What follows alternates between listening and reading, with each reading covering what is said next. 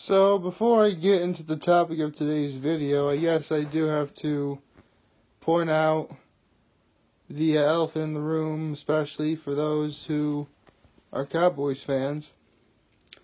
As of yesterday, I believe, the Dallas Cowboys traded a first-round pick for Oakland Raiders wide receiver Amari Cooper. And from what I know about Amari Cooper, from what I've seen from Amari Cooper, and from what I know our offense is capable of doing, I actually love this trade a lot. This is exactly what we need. You know, we got Cole Beasley, we got Michael Gallup, we got Tavon Austin, and we have Amari Cooper. Our receiving core is, it's amazing. I can't wait to see what happens after this week. And the best part is, since we have a bye week this week, it gives Amari Cooper extra time to get adjusted to our offense and therefore work his way into, the repetitions in the starting lineup that will allow him to succeed better. So there you go. I guess there is sort of an advantage to trading right before a bye week. That's pretty smart. So, on that note, happy hump day, everybody! Yep, it's hump day. We are halfway through the week, sort of, and the weekend is almost here.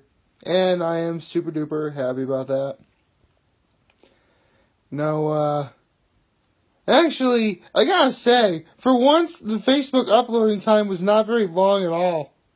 I don't know what happened, nor do I care, because you guys actually got your video from me pretty much on time, which is awesome.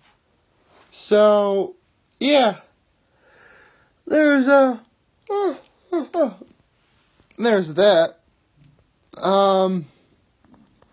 Darn it, what was I going to talk about today? Oh, right. I was going to do a TP Tales, wasn't I? Yeah, sorry again, with that project that I'm really starting to regret doing, and the fact that, it's been so busy I completely forgot to do both TP Tales and the Raider reports. So, I'm going to try and be a lot better about making up on that, and what better to start than right now. So, we're actually getting to, back at Trinity-Pawling, I mentioned before, we had classes on Monday through Saturday. And Wednesday and Saturday were half days. But let's be honest, the fact you have school at all on a Saturday is already a real pain. I think we can all agree on that. But I do recall that, actually, one particular instance on a Saturday that was a real... it was almost a downer for me, but I ended up saving it because of what ended up happening. I was actually on my way to it was Saturday morning, and the first class of the day that I had was my English class, with, believe it or not, one of the 16 of the right. Yeah, it's been a while since I talked about any of them. It was actually my wrestling coach at Trinity-Pawling, just for a frame of reference. And there was actually this one sort of, I guess a reading room, you would like to call if you want to call it that. Had like a whole bunch of books and encyclopedias, and it was a place you could do your schoolwork or whatever. It was actually a really quaint little room. In fact, I actually went in that room when I first oriented at Trinity-Pawling, so there you go. And I got to the Dan building. The Dan building is where we had all of our, school subjects pretty much. I got to the Dan building about, a half hour, 40 minutes early. For those of you who don't know, I very much value promptness. And, yeah, so I got to their stuff pretty early. Anyway, so my English class is right across the hall from this reading room. And so I just peeked into the reading room for just a brief minute. And keep in mind, this is school on a Saturday. my complete expression came down to pretty much this. Give or take maybe a slight scowl here and there. But, anyway, I keep this expression from pretty much my dormitory, which was Dunbar, to all the way to the damn building. I peek inside the reading room in the damn building, and all of a sudden, I see, I want to say this kid was probably either a freshman or a 7th or 8th grader, because Trinity-Pawling actually had 7th and 8th graders as well. And so, this little kid immediately goes, "You, me, staring contest, go." And keep in mind, I still have this expression. It was actually funny because this kid was with like 2 of his friends, and one of them's like, "Did he even listen to you?" And then the other one's like, No, he did. Otherwise, he wouldn't have moved at all, or something like that. Anyway, so I still keep this expression. Meanwhile, this kid he's going like, and he's still, the staring contest went on for about a good 30 to 45 seconds, and through it all, while he's, sort of giggling and moving around, I'm still doing this. And it's actually kind of funny because before I graduated from Horseheads, I took a class called Life 101. And for those of you Horseheads alumni who also took this course, and pretty much all of you did, you remember that when you do a staring contest, the main fact of a staring contest isn't to see who blinks first. The winner of the staring contest is the one who doesn't really show facial expressions. So basically, if you start a staring contest and you were to keep this face, if you change it at all, that's when you automatically lose. But for the sake of the fact that this was obviously a little kid, and therefore he wouldn't have known this, I humored him and did the whole, blinking scenario thing. So again, we're still, he and I are staring each other down. He sort of has the, little kid smile on his face. I'm still going like this. Until eventually, the little kid, darn it, he didn't actually say darn it, ladies and gentlemen, but remember, I don't curse in my videos. So, keep in mind, throughout this whole thing, I keep this expression. I keep the expression as I'm turning around, go across the hallway to where I'm going to have my English class.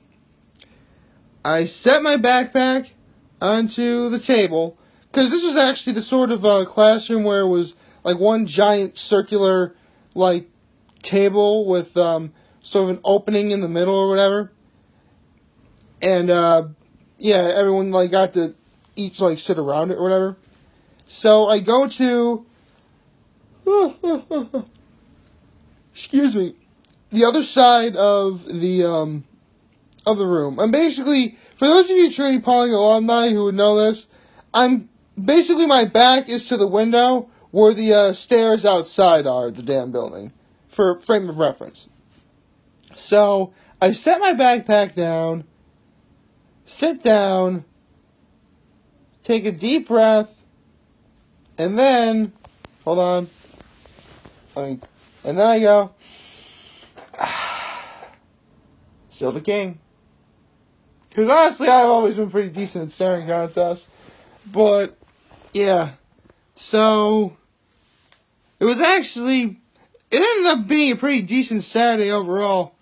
I'm pretty sure it was the same day where, a few of us actually, went out and sunbathed for a while after classes.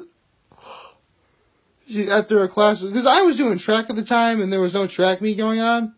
And again, classes ended on a half day, so at around 11:30, class was already done. And so, yeah, it was actually a pretty good day overall. couple of us sunbathed. I do believe this was between the art building and East Dormitory. It's funny, to this day I can still name where all the dorms are.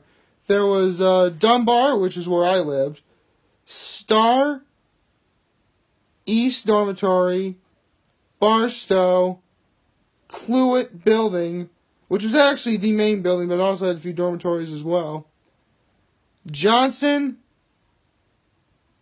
son of a gun, I completely forgot what the one next to Dunbar was. Oh, why do I not remember the one next to Dunbar? I should know this one. I should totally know this one, because this is where my environmental studies teacher was the dorm parent at.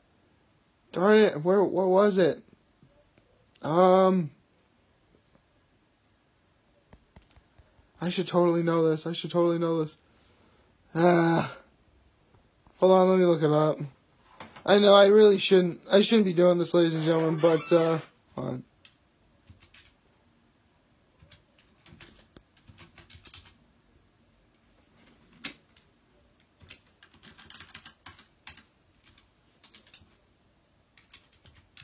Sorry, this will only take a minute.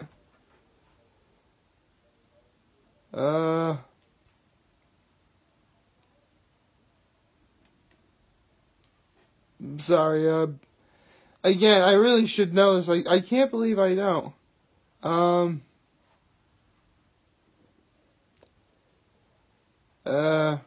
that's, hold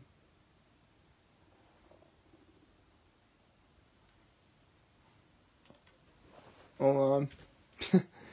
I can't believe I forgot the, I think I want to say I named them all, but I know for a fact I'm missing one. It's the one that's next to Dunbar. No, well, maybe, I guess I'll try and look it up later. But, yeah. So, darn it. This is going to haunt me, like, all day. Any fellow Trinity-Pawling alumni who are watching this, what was the name of that dorm? It's the one next door to Dunbar. And it'd be the only one next door to Dunbar because on the other side of Dunbar was the tennis courts, for frame of reference. Trinity-Pawling was actually a pretty decent, like, small, I mean, it was sort of like it really did feel like a legitimate, true college campus without actually being a college. I mean, where I was, I actually had a pretty, primo location.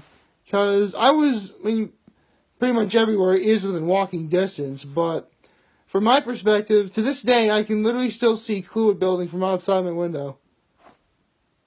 I would like to go back to Trinity-Pawling one day. I really should. Oh well.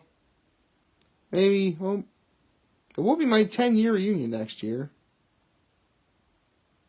It's sad, too, because I told myself when I went to my 5-year reunion back in 2014 that I don't want to have it be another 5 years until I go back to Trinity-Pawling.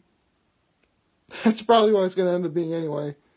Funny enough, actually, Trinity-Pawling Alumni Weekend may very well have already happened, and I didn't even know it. Oh well. I guess it is what it is. So, note to self, try and figure out what the name of that one dorm was that was next to Dunbar.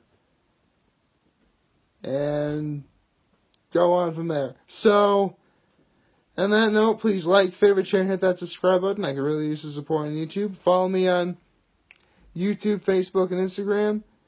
And as always, I'm very humbled I made this video for all of you guys to watch and enjoy for today. I'm hopeful you all have a wonderful hump day. And remember, if any of you guys ever want to talk or chat, I'll always be here to lend an ear. And I'll always have your back. So take care.